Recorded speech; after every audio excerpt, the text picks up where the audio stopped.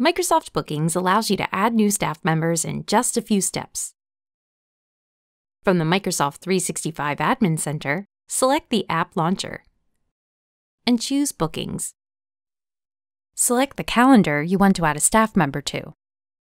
Choose the Staff page, then Add New Staff.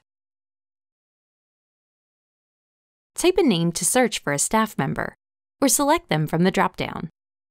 Optionally, enter and edit details such as their team color, phone number, and access level.